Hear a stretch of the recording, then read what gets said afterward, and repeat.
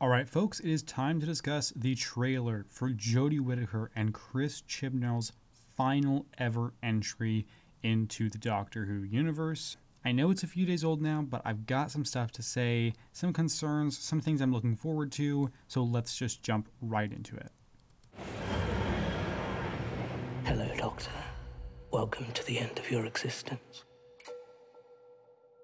A dozen of the world's leading seismologists have gone missing. 15 of the world's most valuable paintings. I'm going to say a couple of things right here. Immediately, we know the Master is coming back, we know that Kate is coming back, and we know that some seismologists are missing. Alright, let's talk about the Master. It makes sense that he's returning. I mean, if we just kind of left him where he was before, that wouldn't necessarily be the worst thing in the world, but it makes sense that he's going to get a final appearance inside of Chris Chibnall's era of Doctor Who. Kate Stewart returning feels a little odd to me because, I mean, we all saw Flux and she barely did anything in there. I don't know if it has anything to do with the structure of the season, how it was originally planned, how it had to be executed due to COVID and all that kind of stuff. I don't know how much got shifted around to the point where she is coming back in this one, or if Chris Chibnall is just like, yeah, we're bringing Kate back. I don't know exactly what her purpose is. I hope that she does have one, because otherwise it'll be just like Flux, where there was really no reason for her to be there. 15 of the world's most valuable paintings have disappeared. Okay, Ace is back. We knew she was coming back. We actually see her here. Now, I actually haven't seen very many episodes with Ace. I have been slowly working my way through the classic era of Doctor Who and greatly enjoying it, but I haven't seen more than probably 2 stories with her. And even then, I watched those a long time ago, so I don't have quite the attachment to Ace that a lot of people do. I'm probably going to watch at least one more episode with her before this comes out, just so that I have a little bit more of an understanding of her character than I already do, but I haven't gotten to that point in the show yet, and I'm probably not going to for a while, so while I don't have the same attachment that other people do, I am certainly looking forward to seeing her, although it is another thing that the episode has to deal with.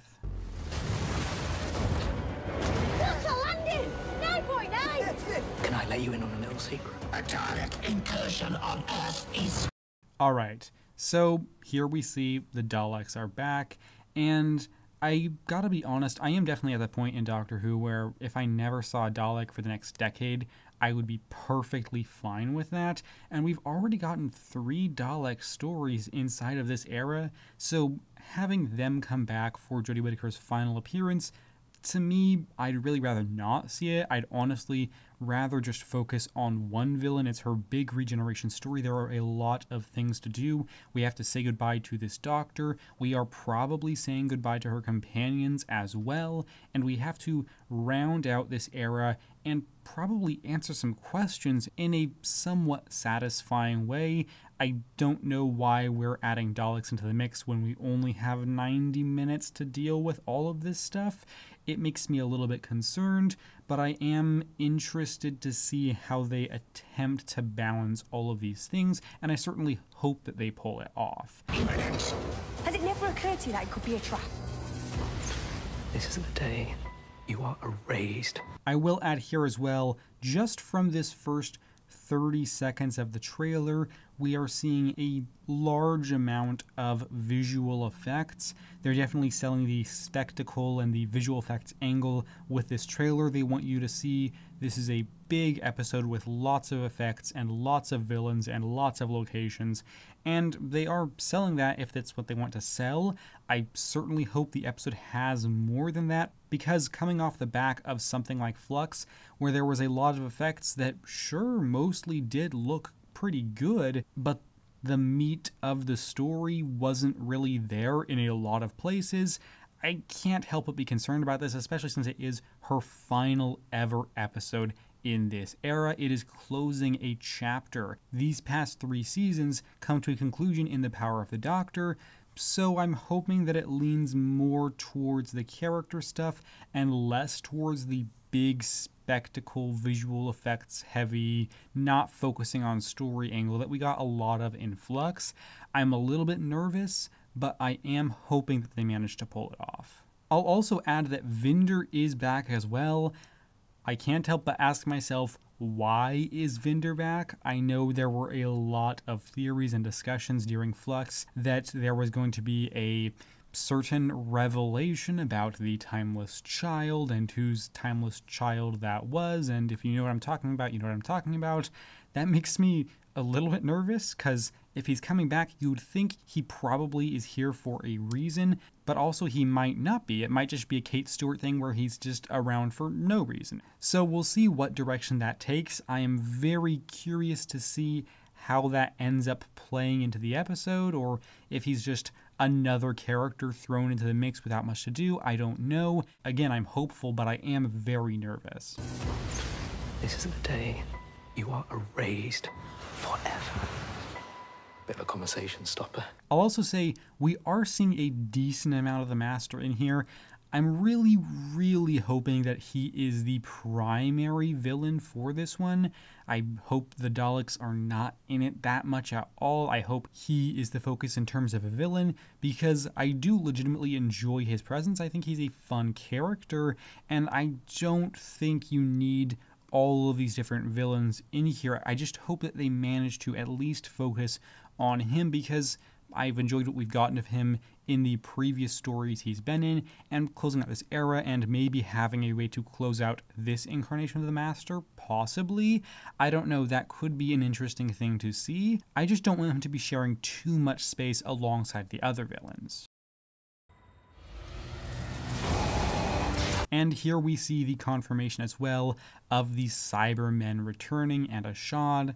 And once again, can't help but be nervous, because though I enjoyed Ashad's presence, seeing the Cybermen and the Daleks and the Master are all in the same story, that is a lot for something to try to balance. And seeing the direction that this era of the show has taken, where the first season there are absolutely zero returning monsters or villains, to the final episode where the three most popular ones are just thrown in it together, it's clearly taken a very specific evolution, and I get nervous seeing all of these things, because for one thing, I don't think we need to see these monsters all the time. I just think we need to catch them every once in a while and get a good story with them, but having them all thrown in the mix, man, I've said it before, I'll say it again, it makes me very nervous.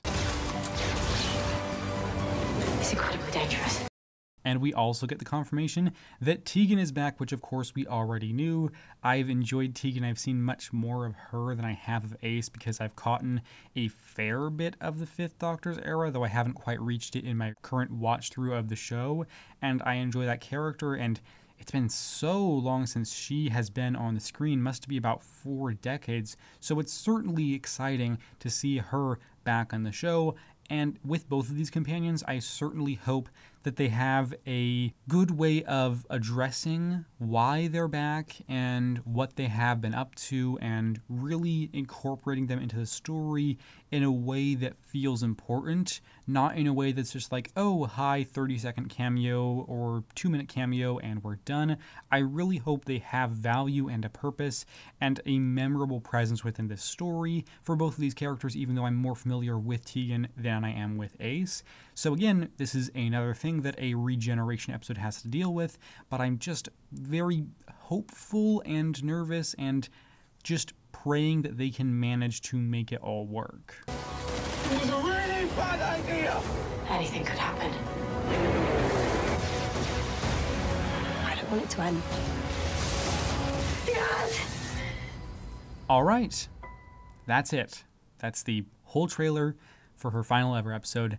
I've gotten a lot of my thoughts out of the way already, but it's basically something that I am looking forward to quite a bit, and also incredibly nervous. I have enjoyed Jodie Whittaker's era of this show more than a lot of people. I think her first season is good, her second season is good as well, and they are both mixed in their own ways and have different things that work better, but I like them both. I want to be very clear about that. I enjoy her first 2 seasons. Flux, on the other hand, has about 50% stuff that works, well, maybe 60%, and a lot of stuff that doesn't. It really falls apart in the final 2 episodes, and I just hope that they can manage to pull together a strong ending, because in terms of Chibnall and endings, you look at the previous seasons, you have the Series 11 finale, the Series 12 finale, and the Flux finale, and of those, I don't know which one is strongest, but although there are aspects to the Series 11 and Series 12 finales that I enjoy, they are certainly a mixed bag, particularly the Series 12 finale, which I enjoyed a lot when I first watched it, and the more I've thought about it, the more I've reassessed it, and though I enjoy some things, it feels like it doesn't fully pull together for what a finale needs to do, and the Flux finale is just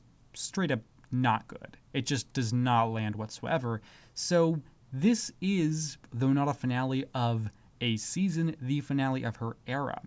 And I'm very concerned because I haven't seen Chibnall prove to me personally that he can pull off a finale in a really strong way. Again, I liked the Series 12 finale a lot when it aired, but it's something that I've come to enjoy less over time.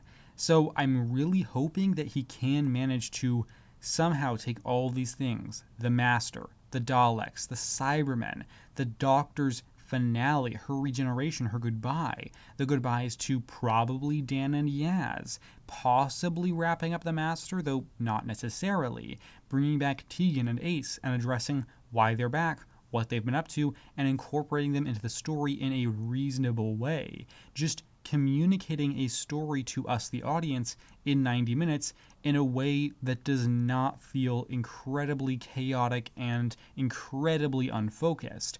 I have a lot of worry about how well this is going to be pulled off. I think there's a lot of cause for worry. I don't know that it's going to. If I'm going to be honest, I'm leaning towards they won't pull it off, but I really hope they do, because there's nothing I'd like to see more than a great end to an era that, overall, I enjoy. I mean, this is an era that, though far from the best of the show, is, in my eyes, good, and I certainly enjoyed the ride from start to finish. Well, in some places more than others, but I enjoyed the ride. So I really want them to end strong, and I hope they manage to. But I gotta be honest, sitting here and looking at this 50-second trailer, I see some things that are intriguing, some things that I hope they land well, but a lot to concern me as a viewer. But those are my thoughts on this trailer. What did you think about this one? I hope you are more hopeful than me, though I certainly am hopeful, just I'm probably a lot more nervous. Be sure to leave your thoughts down below if you feel like doing so. And also, there is going to be a Horror of Thing Rock review out sooner than you can even imagine. It is going to be very soon. I can't give a date because, as you know, I cannot do that, but I am practically done editing. It is literally going to be out so soon, so I hope to see you around for that or another future video, but if not, that is just fine, so long as you know that I appreciate your time here today. And with that said, thank you very much for watching, take care, and have a lovely week.